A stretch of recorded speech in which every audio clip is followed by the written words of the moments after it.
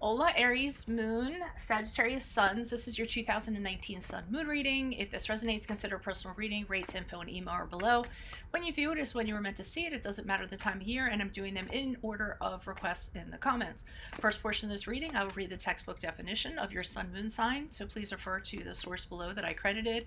I'll lay out the main cards. We'll take a quick look at your 2019. Second portion of this will be the link below to the Vimeo reading, where I'll have a deeper interpretation of the cards in addition to clarifiers.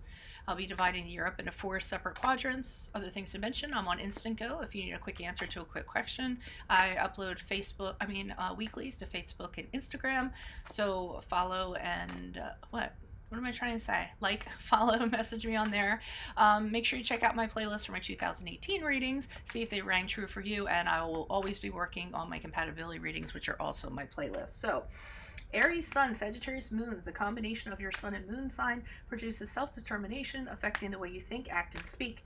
This is your position of dynamic ideals and popular appeal. You believe in your truth with complete confidence. This belief is perhaps not in the facts of reality, but more likely a philosophy of life and other larger issues and other large issue beliefs you hold dear. The natural tendency for Aries to be the pioneer, the fighter, the doer, and the initiator of new concepts and ideas is not greatly modified by this combination. Yet the Sagittarius moon does impose a personal code of ethics and honor that may not always be present in the brash Aries native. In you, executive powers are strongly marked, taking the form of controlling others with ideas and principles. The proper path that should be followed is so clear to you that you are not one to ever mince words in plotting the course. Your intensely emotional approach to getting something accomplished can sometimes limit your awareness of the feelings of others, and you can be tough on those around you. The human frailties of pettiness, emotionalism, and jealousy are not well understood by you and do not relate well with your totally open and frank personality. You're definitely a leader. That just flew out. You're definitely a leader of men. That's funny that flew out when it said. Definitely a leader of men, although you may not always understand them. Conversely, people may completely respect you, but fault you for lack of sensitivity. In all types of dealings, there is a tendency to employ a broad brush approach, often finding it difficult to come down to the real and personal everyday issues. You're a gambler who is unafraid of the risk involved. You know how to get things done with a broad brushstroke, leaving the finishing details to others. Okay, so it's funny that this came out, the five of Wands, when we were talking about you're definitely a leader of men, although you don't always understand them. People may completely respect you, but fault you for your lack of sensitivity. So this is kind of just in general, this is an interesting card that came out because this is the card of conflicts, and this is the card about being the leader, but having rivalry with other people and needing to stay on top and having to get into those conflicts and those disagreements and tension and compete with people to kind of assert yourself. So this is what I'm kind of getting, and this is just, I don't think this came out in regards to 2019. I just feel like this was a card that just came out to kind of further describe your personality, that you guys are fine to jump in with rivals and compete and land on top. Okay, so let's see what's going on for your year. Holy Spirit angels, what do you see for Aries Sagittariuses for January, February, March? We see the Five of Swords in reverse. What do you see April, May, June? For Aries Sun, Sagittarius Moons, we have the Sun card in the upright. July, August, September, Aries Sun, Sagittarius Moons, what do you see? We have the Three of Pentacles in the upright. October, November, December, you guys have the Ten of Swords in the upright. Alrighty, so I see you guys starting off the year, putting down your swords, coming out of some struggle, some kind of conflict that you have with somebody. The Five of Swords can also, no, I'm just gonna go with that, because that's what I was feeling. And I feel like you were kind of maybe having arguments with people and what have you, and you decided to put those swords down. You have other focus right now. You're no longer caught up in the noise of these people, what their opinions are, what have you. You're very focused on something else and kind of like clearing out the opinions, the noise, the outside information. So that's for January, February, March. April, May, June, I see you guys with the Sun card, which is